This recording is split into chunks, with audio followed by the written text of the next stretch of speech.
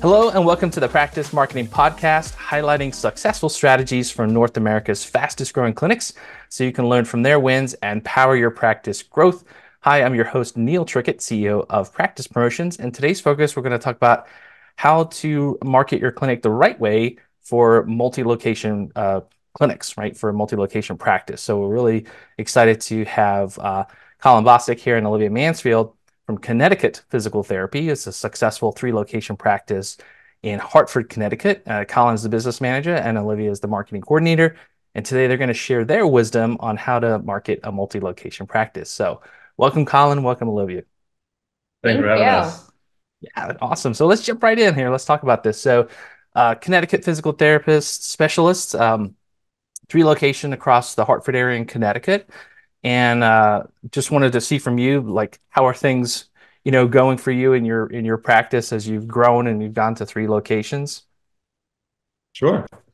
I think, well, to answer it directly, things are going great. Very, very busy here, even coming off the cusp of what sometimes is considered a more slow part of the year.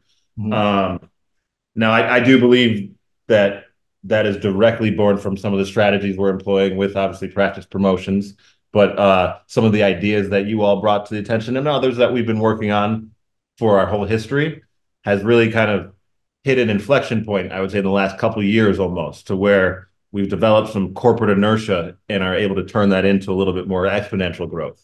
Yeah. Oh, I love that. Corporate inertia. That is it. That's the key phrase right there. Corporate inertia, man. Like, you just captured it. Because yeah, I don't know if you ever read Jim Collins' book, Good to Mhm. Great, right? Same thing, Mhm. right? He talks about the flywheel, big, That's heavy right. flywheel that takes a lot of, effort to get that thing moving, to get over the inertia, and That's then it starts to spin up, right? And so sometimes we feel that way in our business, like, hey, we just want this, we put this thing in place. Why is it not working? It just takes, it's the universe, right? It just takes some time it. for Does. things to get moving. So I love For it. You people to just hear your coined it, message. corporate inertia, man. Let's love it. It's funny you bring up that book, The Good to Great, because that book really resonated with me specifically because I don't know if you know this, Neil, but this is my family's company. My father started this practice in 2012. And so I represent that next leader that has to bring that company, hopefully towards greatness, but also just some of the ideas in that book about not relying on like the personality cult or that Mhm. charismatic person really being able to be a thought leader where I want to be more of systemized and more rear facing. Not that I'm not looking for where we're going, but listening to the people where I need to take this bus. So I love it. Yeah. So you've transitioned into that whole next phase in practice, which is, as a 1 location practice, yes, you're focused on business, but you're a little leaner, you're a little meaner. You can pivot faster, right, when things are happening. You have a certain amount of staff that you're working with, but that grows, right? And the complexities increase as you get bigger and you start to add on additional locations. And there's a whole nother business dimension that starts to happen as you expand into business, multiple locations. And so, that's what I'm really looking forward to, our conversation today and learning from you what you've done to be successful as you've, expanded. And this is for our audience there that has multiple location clinics out there, or they're thinking about that next, step for them and growing another practice and then opening another location. So one of the things that I've seen, because we work with a lot of multiple location clinics and multiple discipline clinics, and one of the things that I typically see, a very common issue, is that, as the business grows and you have multiple locations, there tends to be one location or a couple locations that are doing great, crushing it, right? And then there's other ones that are behind, right? And they seem to have the most challenges. So I was wondering, in your situation, have you had that, come up where you have some underperforming clinics, and what have you kind of done to overcome that? sure. So we've definitely had the classic underperforming clinic. Although but of some of what our answers were to them or that underperforming clinic may not be exactly what you're looking for here. Just to use a brief anecdote. So we had basically like a satellite office down in Uncasville, Connecticut. So it's a little bit removed from the Hartford area. I used to talk about it saying that even like having a printer problem down there represented 3 hours of my time going down and back. And so After COVID, that place, again, being a satellite location, only a couple employees, it never really came back. And we had opened up our West Hartford location right in the middle of COVID, and that was going gangbusters. And so we had to make the decision to consolidate to grow at that point. Mm. Uh, but we've had down times for sure, maybe not an overall underperforming clinic. We used to experience pretty severe drops in volume in December, in January when the deductibles restarted. Also, Mhm. kind of the dog days of summer, those last few weeks in August or so. And when we started to face that, and we were growing though, so we had more people on staff, more people on payroll. So those holes in the schedule were even more visible Mhm. and even a little bit more difficult to handle. And so what we realized that we needed is consistent, trackable marketing is what we needed. And we weren't really doing it. We had done a kind of the classic passive stuff anywhere. You might sponsor a little league team, throw a sign up in the middle of the town. We'll go do one trade show sometimes, but not be consistent with it. We might go visit an attorney this week, but not do that again for a month. And so we weren't really doing the things that reduce the valleys from the peaks. And Mhm. I think once we started doing that in correlation, also, like I mentioned, working with you guys revamping our website, really bring some systemized and some almost evidence-based technology to the website. That's really where we saw a severe turn. And since we went live with you guys, which was 2022, we did not have a dead time in January, February. We were seeing historical greats or historical highs in volume that first January and February. And then if I fast forward through a whole year of tracking the metrics, keeping an eye on what our conversion rate is, seeing where their opportunities are in Google ads and such, we have hit over 600 visits for the past, I think, 3 weeks. Two of them, or yeah, I'm sorry, let's go back. Our first 600 visit week was in February. We saw the most amount of people, most amount of billed visits in this month of February, 28 days, than we've ever done in company That's history. amazing. Wow. I love to hear that. That's fantastic. I think you brought to light there just something again that I've seen very commonly and but you experienced it and then you changed, right? And that is as you start to add additional clinics and the business complexity goes up, what I see is often is that clinics from a marketing perspective, they keep doing what they did as a single location, right? You can really rely on your reputation and not really have to have as much of a marketing machine at a Mm-hmm. single practice as when you start to grow and you have multiple locations. The complexity of marketing goes up too, but I find that clinics don't level up their marketing per se in that Yeah. in that instance. But you experienced that, and then you said, "Hey, we got to change here, right? We got to Mm-hmm. level up our marketing." Yeah. We, Fan- we've, we've tried to bear that through a lot of different facets of our company. As we grow, the importance of systems and trackable systems. I did pay attention to metrics. It becomes even more important. Yeah. So can you speak to that a little bit, like in terms of monitoring performance at a clinic level? And so, like, do you have certain, metrics or targets that you're looking at, on a clinic Yeah, basis? so I just do it for a couple right off the top of my head. I mean, so our model in our practice is that we don't use any aids, we don't use any text. There's no real PT extenders, so it's one-on-one with the DPTs. We schedule 2 an hour, 2 per hour at the top and bottom of each hour, and so with that type of one-on-one, very specific, very individualized care, it's important for the schedule to be full. And so one of the kind of ideal that we see is we want our people to see about 16 patients or to at least be scheduled with 16 patients a day conceptually, or usually on average, they're ending around the 14, 13 mark. And so by the end of the week, they should be around 65. And so if all 9 PTs are at 65, then we know we're operating at capacity. From a per visit standpoint, I like to see about $90 per data service collection. Um, I read that in like an old PPS article, I think somewhere that's where venture capitalists start to look at your company at the $90 mark. But that's always been a benchmark in my mind. And if we're at that, then I know that our accounts and everything seems to be moving along well. And so I'm constantly tracking what where our gross collections are per month, per week, per day. and then the visits underneath that at the same time frame. And so I would say those are two quick metrics that were very important. And some of the metrics that I also keep track on but don't have to go into, I would suggest that people do that KPI study with PPS. Like that was really helpful in kind of peering back or pulling back the curtain a little bit as to what the bigger guys even look at. And so Mm, we know where we need to yeah. go. Yeah. So, because what got you here won't get you there, right? So, being able to Exactly. see people who are ahead of you, what they're doing, and start to adapt towards that. I love 100%. it. Yeah. And from your end, Olivia, is there anything that's changed for you monitoring marketing performance at different clinics? Yeah. So before we were involved with you guys, we kind of were just basing it on, do we have a wait list? How many people are waiting to get in? And you can see, okay, we're busy, we're not. How many holes are in the schedule? Things like that.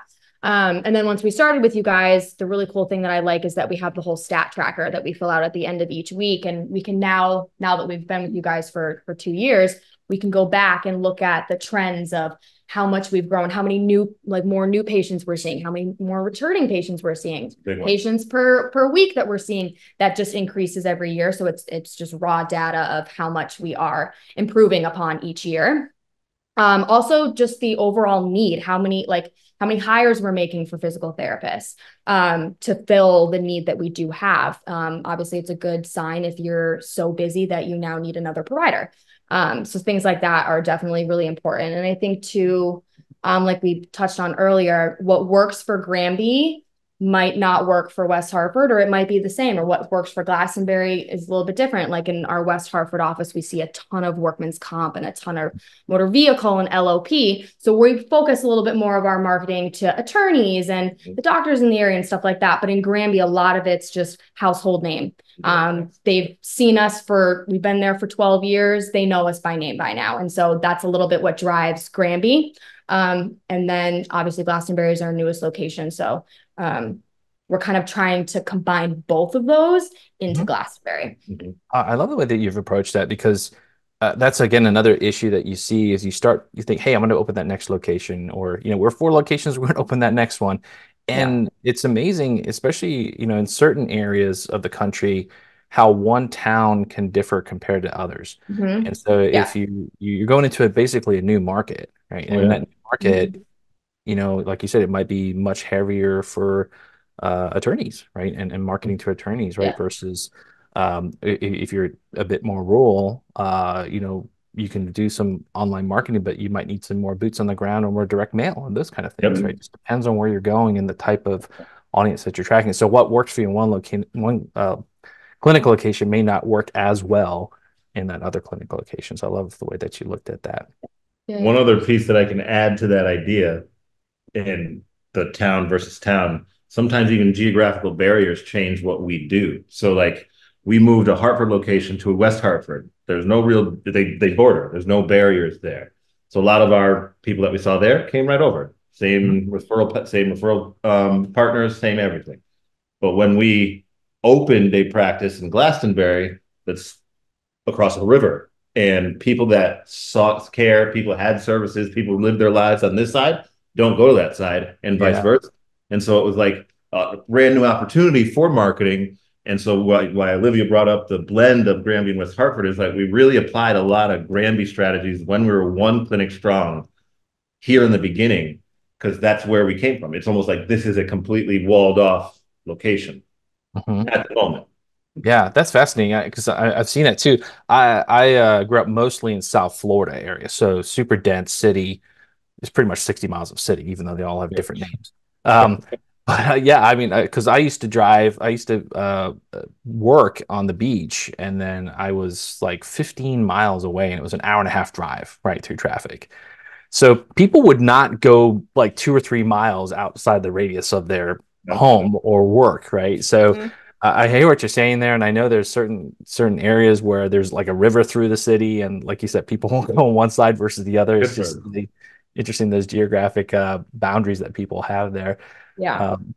And Olivia, I think you brought up a great point there of starting to really look at some core metrics when it comes to marketing. And of course, we all focus on new patients, we focus on patient visits, but it's really surprising to me when I ask clinics that what is your number of reactivated patients? Like they don't track that. And so a huge portion of your business is recurring business, right? It's recurring Yeah, patients. absolutely. That, Yeah. that that's a in any business, it's the premier way to grow your business, right? Is your customer list. And so we need to be able to track that and make sure that are you looking at that? So of that portion of new patients that you have, how many people are brand new, never been to you before, and how many people are coming back? And like being able to differentiate that gives you, a good pulse on, hey, where do I put my marketing efforts here? Do I need to, am I getting a lot of returning patients here?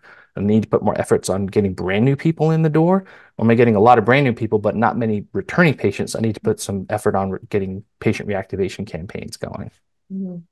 So Absolutely. I like the way they're tracking that there.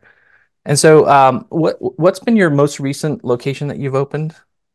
The clinic that we are in today here in Glastonbury, Connecticut. Um, it's the third location open. It's kind of took the place of what Uncasville was, just to a larger standpoint, larger footprint.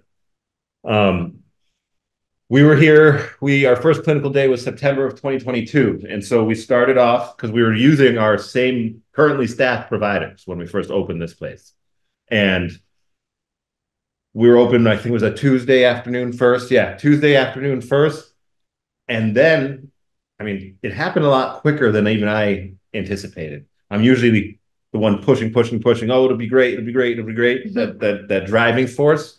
But even faster than I would hoped, we needed that Thursday. And then very quickly we brought my father's still part of the clinical staff here and heads the clinical operations, obviously. And we use him a little bit as like a canary in the coal mine. If there's ever a over excess volume, and if my father's doing too much, then we need another provider. It's kind of how we use it sometimes. But he was doing another full schedule Tuesdays and Thursdays, and then we had to bring Kyle over on Wednesday. But now we're open 4 days a week from 9:30 to 6:30, and that happened.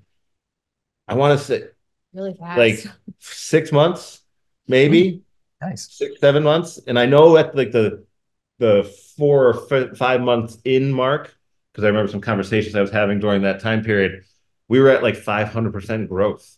And so Wow. that, and maybe it was a little serendipitous.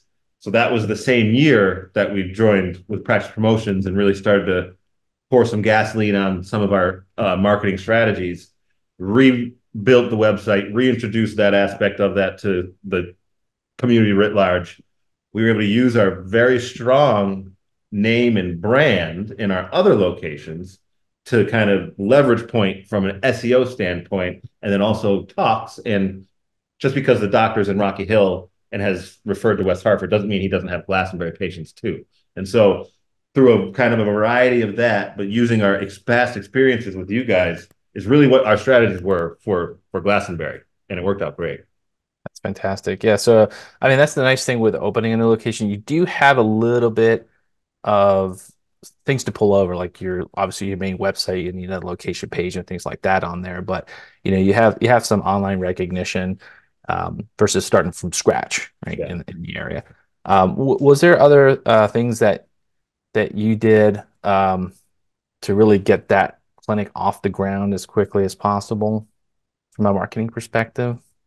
Yeah, I mean, we definitely utilized the website. We were talking with our PPC specialist, Justin, who was fantastic. And we kind of dumped a little bit more of our money for the Google ads into Glastonbury. And we took it from like West Hartford and Granby because those were already strong performance wise. And so we dumped a little bit more into that to just try to build up the growth of it.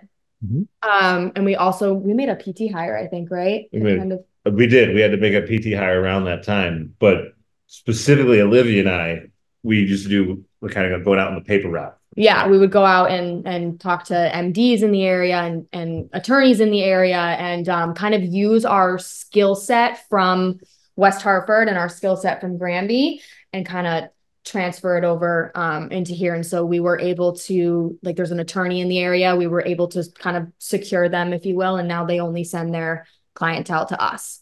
Mhm. And again, with some of the doctors in the area, just reminding them, hey, like we're here, and like meeting them and talking to them. And a big part of it, I think, was patients that would come in with a doctor we didn't know, and then they would go and tell their doctor, oh, we really liked them, loved it. We would send them off with some of our information, stuff like that, to kind of just get our name out there as best as we can. And now, being in Glastonbury for the decent amount of time that we've been in, we're starting to see the kind of the Granby style of marketing, where people know us by name because, a family member came in, or we work really closely with the athletic trainer from UConn, Return to Sport.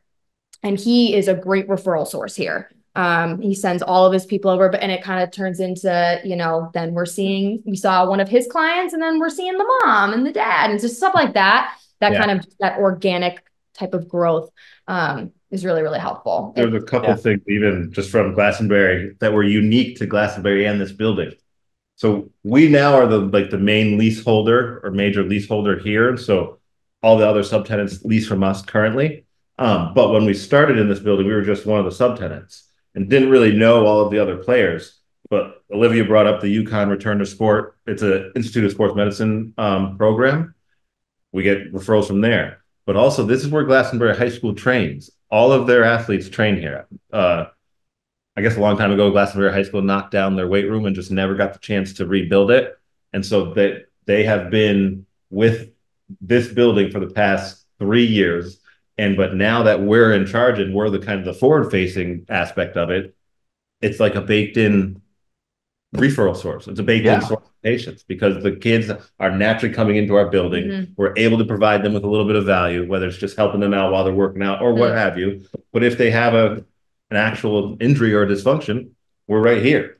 So it's worked out pretty well. Yeah, I love it. You've looked at lots of different angles there. I think you looked at obviously the location and opportunities for future, right? And building relationship marketing that way.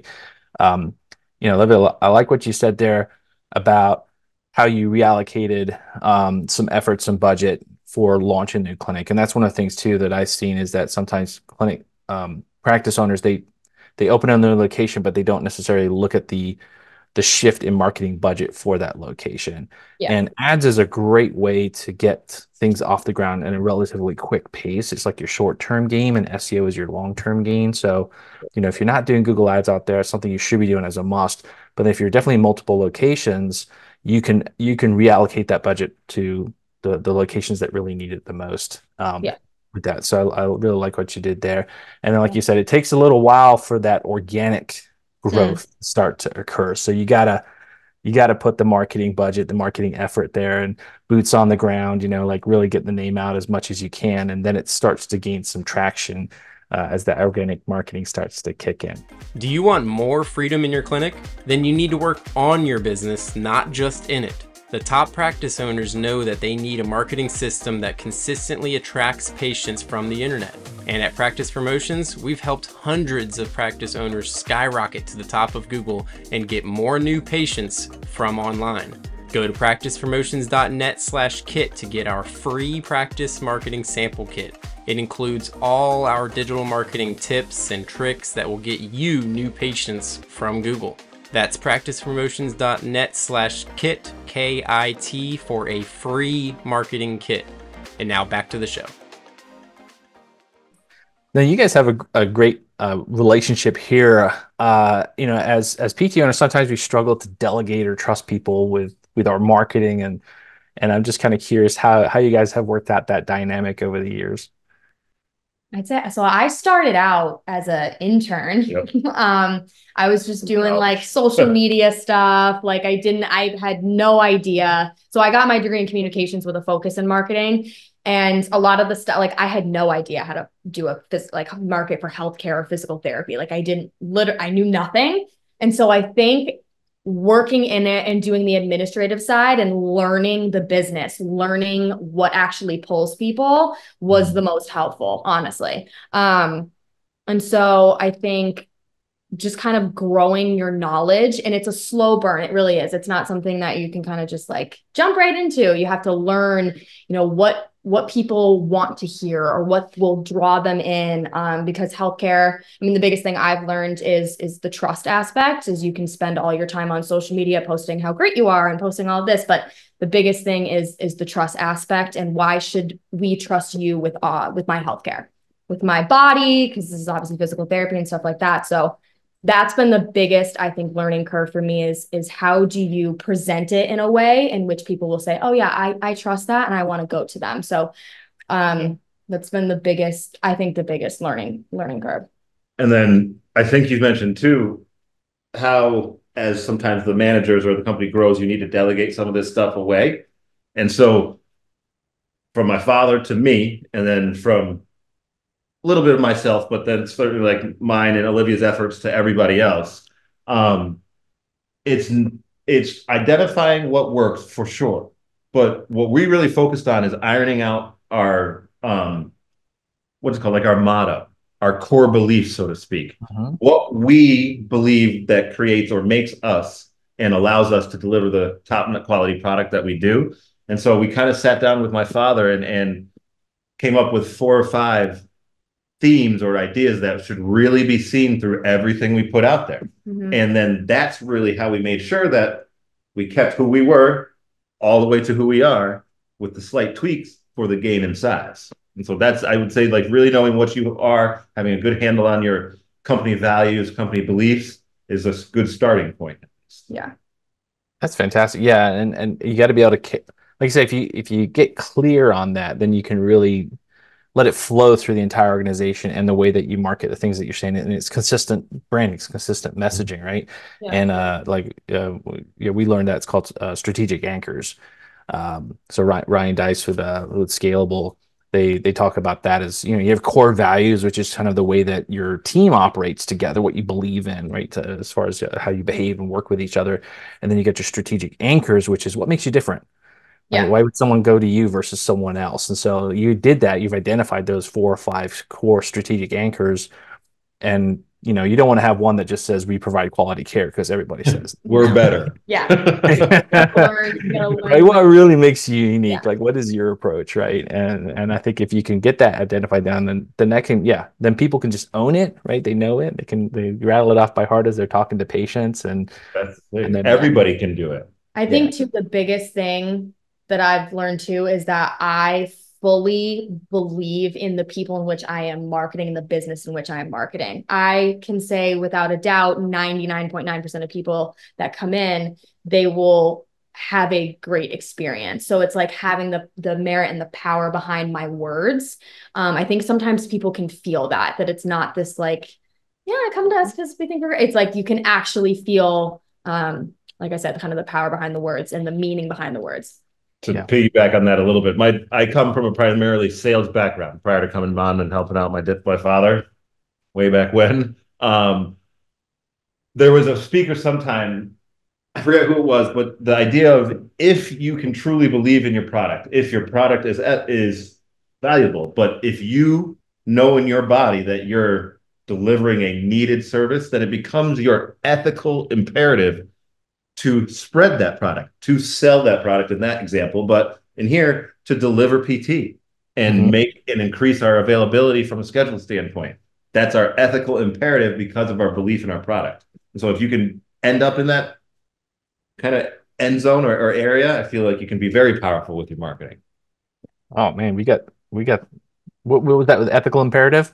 Right? And we got our corporate inertia. Corporate inertia. Man, we were just rolling through. I love it. That's so true, though. I love what you said with that. Olivia, I think one thing that really impresses me that I've seen that I think I've seen with some marketing directors get it and a lot don't. And then I think this comes back to the practice owner. So the practice owner, what they want that marketing director to do. Like you said, you have to really get into the company and understand it from an operational level. And I think what happens from a marketing director standpoint is they kind of like, no, don't look at that. Just go do the marketing. And a lot of times they might treat them actually just like a physician liaison, like, hey, go out and meet a bunch of doctors. That's the sales. That's not a marketing position. That's a sales position. Going out marketing to doctors. But from a marketing the marketing director is actually the coordinator of the marketing, right? So they're the ones making sure that all the things that are happening within the clinic, how can we convey that message out to the public, right? But you got to know that audience. And so I think sometimes the marketing directors don't get enough time to spend within the clinic to understand everything that's going on, to really then be able to convey that message very well. Absolutely. Yeah, it definitely gives you, now that I've been here for almost 4 years, I think it is, it gives you a huge leg up when it comes to, I mean, just in meetings and talking to people, just in every bit of it, because I now have all this knowledge that I didn't have when I first started. And if I was just marketing this, not having actually done the administrative work, been in the job, been with the PTs for 9 hours a day, been doing the administrative staff stuff for 9 hours a day, I don't think that it would be as successful as it has been. Absolutely not. And in our meetings, it's uber important to have a confidence level so that if there's nothing ambiguous about your business, then there usually isn't a question that you end up stuttering over. But it can be taken even down to one-on-one interaction with the patients. They might ask you a random question or not. It could be a run-of-the-mill question, but the ability to kind of deliver it in a powerful or clear, concise and cogent manner is very important. Very important. Yeah, absolutely. A lot of that is what we do here at Practice Promotions is, we have people from within the industry. So like our head of content's been a former practice owner, a PT, right? We have a lot of former marketing directors on staff. So they know that lingo, they know that dynamic within the clinics, and then being able to help practices convey their own individual messages out. And so if you're not really in that environment, it's really hard to understand or know, what to say, right, or how to approach things, because we're a little bit of a unique industry sometimes in what we do, right? Absolutely. So for you two, you obviously work with a lot of different resources here, but from a management or marketing type of resources, are there particular ones that you found useful to grow in your practice? Go ahead first. I would say, first and foremost, honestly, rebranding the website was huge. It really was. It really was. It completely changed how we're able to, like we've talked about earlier, how we're able to just track things and being able to see like the appointment requests online, something as simple as that has been a huge added benefit, being able to look at the calls and to have all the stats and just where everything's coming from. That has been a huge leg up and rebrand. And we have gotten people that said, yeah, I saw your message on the website, and the way in which it was conveyed, they were like, oh, I really like the website. So I decided to give you guys a shot, and I called. And that was kind of the biggest, I think, goal for us in rebranding the website, is how do we take kind of the unique way that we do physical therapy and apply it to kind of an online platform. So that was definitely the biggest thing. And also, then no, I didn't mean to cut you off. Sorry. But also, from my standpoint, the way that you all made or forced the issue on focusing on old patients and returning patients was very smart. I mean, you guys taught us the newsletters, right? Olivia works on. The newsletters are awesome. Olivia helps design and does our custom copy for that. But through like engagement platform, and I don't know why it took me so long to understand this, but as we grow, that net gets larger and larger, right? I mean, like we're up to, I think, over 11,000 unique emails. Nice. So we can just go big and get our message out to 11,000 people using at least the engagement. What is it? What is that platform? It's called Engage, right? Yeah, that's what I thought. But those strategies would be some of the foremost ones that come to my mind. Yeah. And then also Olivia helped set up a TV spot. Yeah, we did a TV special. Local communities. That was really fun. Not community, local channel 3. Yeah, that was a good one too. And kind of like what we've been talking about, just going and marketing to the MDs in the area and attorneys and stuff like that is a great way to do that, and accepting the style of patient that we do, because a lot of some clinics don't. It takes a lot on a claims management to take the letters of protection, to do the workman's comp cases. It adds another level to the administrative staff, because it's more than just, oh, I have United Healthcare and my shoulder hurts. Like that's easy peasy. Yeah. Close to that. But when it's a different style of patient like that, that definitely helps least And attorneys have a different message than doctors, right? exactly. And it's Administrative, you have all the paperwork, you know, like, exactly. you know, it's 100%. different. Yeah, A I lot know of how that works. I's to dot and T's to cross on those Exactly. cases too. Yeah. So. And that's cool that you did the TV spot. I think, you know, what I've seen there again is that if you have to have all the marketing fundamentals in place, right? You have to have that great machine, the website, online capabilities, the engagement with your patients, and then you can fuel the fire with public relations. Yep. Yeah. Your TV spots and your free, you know, events and things going on there. But then that core marketing is working well, and you can really expand upon that with that PR side of it. So I love that. And so just kind of looking at as you implemented all these you know, marketing actions in your clinic, what kind of effect has that had on your overall business growth?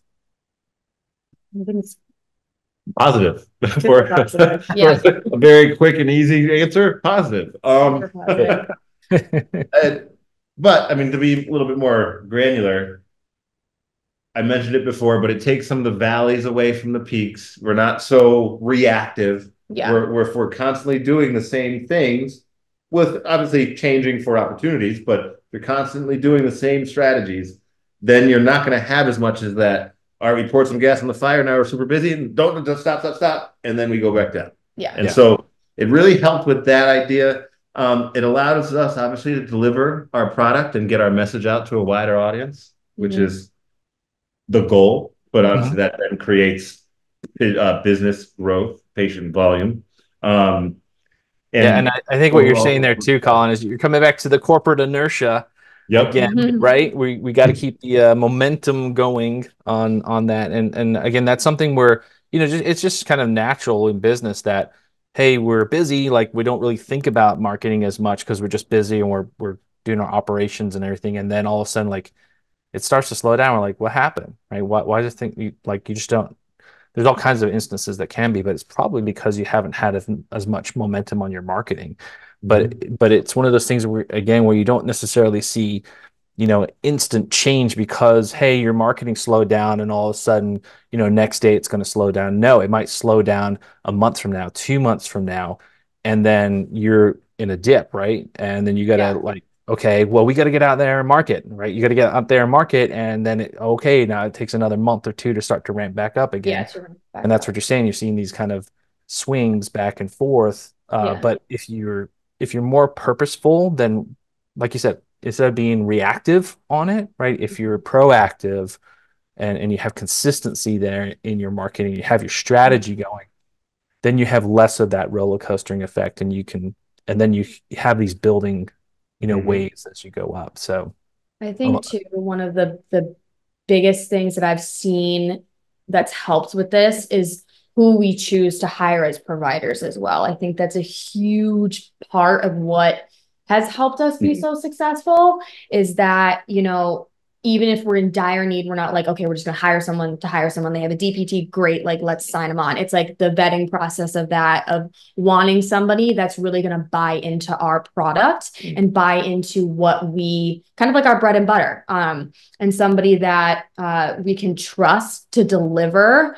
and make sure on the promises that we're making of, come to us, we're so great, and we have this and that. And it's like, we need to make sure that the providers are the quality which they are. And I think that's been the biggest thing that's been helpful, because everybody here, there's just this energy that we have. And I feel like it really is kind of the core of why they're so good, is that everybody, nobody is, I'm better than you, or I'm smarter than you, or I know how to do it's everybody is on a team. And so we only will employ people that are completely bought into that and want to be a part of that as well. That's such a key part of your operations and your marketing. I mean, you can't market, you know, poor outcomes and results, right? So, you know, if you have a lot of drop off in your clinic, a lot of cancellations, you got to look internally at your providers, and, you know, if they're not, you know, drinking the Kool-Aid and working with the company and trying to promote the company and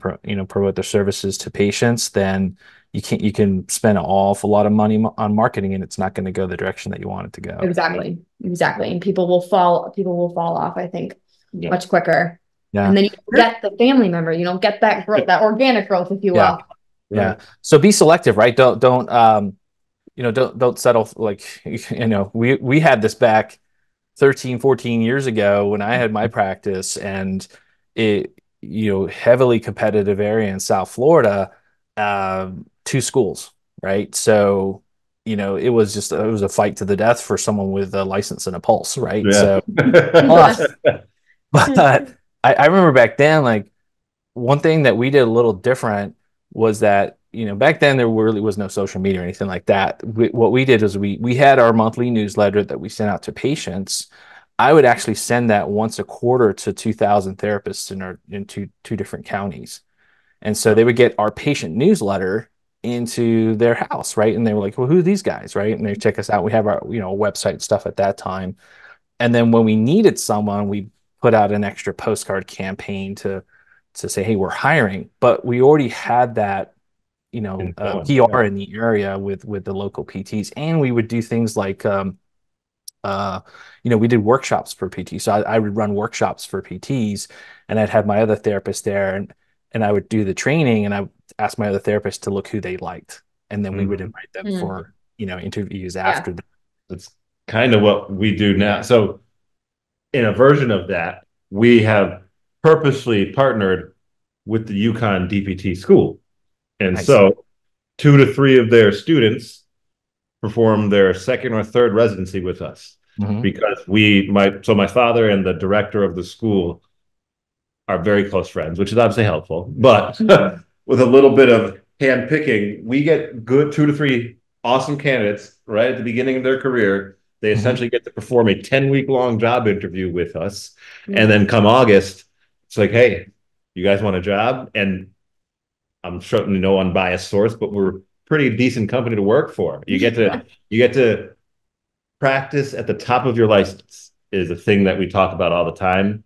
And just really having that naturally curious clinician, that top-notch kind of human like that Olivia was mentioning. But we get to see if that's in the candidate. And we do that. We've got a pipeline. We call it our farm system almost. I think our last, so Eric, Shannon, Tommy, Tom. Yeah. Last 4 hires were the Nice. students. Yeah. Yeah. Yeah. It's such a critical thing, right? To have that pipeline, right? And give the opportunities. Crucial. And there's so much to making sure that you have a great intern program within your business, especially, in a practice. And I'm kind of curious too, one thing in today's world is that, there's a shrinking talent pool. Like, there's no doubts about that. It's been happening for years, even before COVID, right? I'm curious, you obviously have that aspect that you're doing. Is there anything else that you do from a marketing or promotional perspective to try and attract top talent to your practice? So it's funny that you asked me that question because it's one of the topics or themes that I don't know if it's reached the level of struggling just yet, but having identified that this is integral for our practice growth is securing the consistent clinicians in. We're trying to figure that out right now because, fortunate or unfortunate, I don't know really what the correct adjective needs to be. We've been able to pick and access from our personal Rolodex of people because I've not had any success. Literally 0 of our people have come from, and the clinician side, have come from an Indeed or come from a ZipRecruiter or even a LinkedIn. Like, I've not seen any success through those particular strategies. And so we tap our Rolodex, we let the school know that we're needing to hire. They kind of put the word out like a bat signal to their other PT friends. That's not so trackable, but we've been recently talking about with Justin, our PPC guy and Google Ads guy, that maybe we get a PT list and then we start seeing if there can be a targeted ads to that list. And so we might try that, but I wish I had a better answer because I would love to know. Yeah, I think the one thing again that I've seen clinics that are more successful at this are just they're more proactive about it, right, than reactive. And it's one of those things again where you can be busy enough, things are kind of running fairly smooth, and you're not really thinking about hiring just yet, right? And what happens is then something happens, right? Maybe someone, leaves, and it's a super competitive market. People are getting marketed for a new job all the time. So, um, people can leave for whatever reason, and then all of a sudden you're like, oh, I got 2 3 weeks here to get someone in the door, and it's just you're behind the eight ball, wherever you slice it. So I think in today's world, as a practice owner, you have to treat hiring just and make it a marketing action, right? You've got just a different audience. That's all. You're marketing for new patients and you're marketing to past patients to come back in. But what is your marketing program for hiring, right? And so you need to build your list. You need to have the right message. You need to constantly, market to them in different ways. And then it's much better to have a stack of resumes in the waiting, where you can say, hey, a job opening's coming maybe 4 months from now. Like, let's keep in touch. That's the ideal scene versus the other way around. Right? That's important. That's important.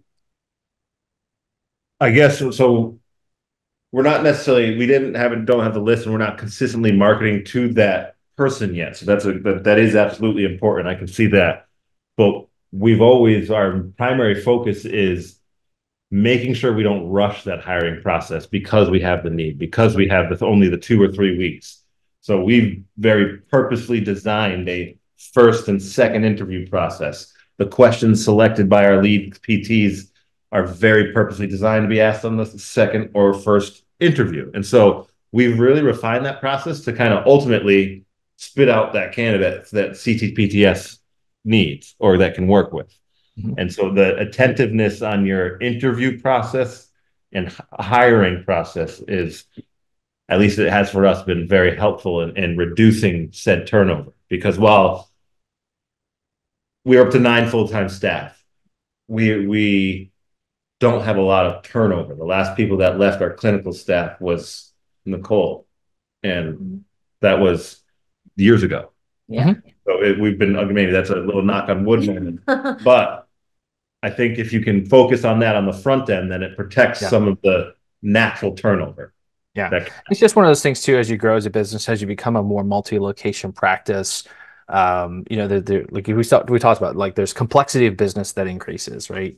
And the complexity of marketing, the complexity of operations, the talent pool that you have to work with, like all these things have to become more purposeful as you go along. And I kudos to you guys, because you're really looking at it from that aspect. And I think that's a big part of your success, is that you're very proactive in looking at these, different areas of business systems and operations. And here you are, growing three location, I'm sure more in the future as you continue to grow and the size of the clinics and everything. So thank you very much for all of that great download today.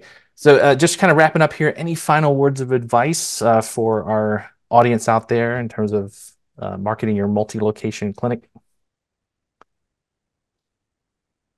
I think a big thing that I've learned is building trusted relationships with, whether it's a doctor or anything in your community, an attorney. I mean, the options are endless. I think building those trusted relationships is really big into kind of having a hold on the community and pulling people that way. And then just owning and really putting, like we talked about earlier, putting the power behind what you're marketing, what you're saying, and making sure that you are delivering on what you're talking about, and just have that passion, and the results will come from all of that. It's been the biggest, I'd say, learning curve, is just being able to put the merit behind what you're speaking to, and the only thing that I would add to that, and it is more on the relationship side, is what has truly been shown to me, at least, and it's a little bit difficult, a little bit ambiguous, is the importance of your people. If you focus on the people you bring into your company, but if you focus on the people that you work with every day, really maximize your interpersonal, relationships, but your interpersonal capabilities, how hard you can pull on that same rope together. If you focus on that, then the end result So, That was. end result. Can we cut that? Yeah, we'll cut that. No, we got to keep that in. But the end result, I always talk about, like, if you have the best practitioners and you have top-notch admin staff, almost by de facto, are you going to have happy patients in a growing business? And so that's, again, it's not so metric based, but really focusing on the culture of your company, your communication from your leadership to your staff, where you're going, how you're going to get there, and then the ability to work well together, I think, are some of the most important things you can do. Mm-hmm. Oh, fantastic advice. I love it. Thank you so much, Colin. So a big thanks to Colin and Olivia here for their knowledge download to us. That was Thank you fantastic. for having us. Hopefully somebody got some value from that. Oh, dude, corporate inertia and ethical imperative. We're That's almost, correct. yeah, I've got to coin that and then give you Make some credit. t-shirts. There you go. Thank you. So yeah, thanks for being on here. Pleasure. Again, everybody, this is Neil Trickett from Practice Promotion and wishing you much success in your practice.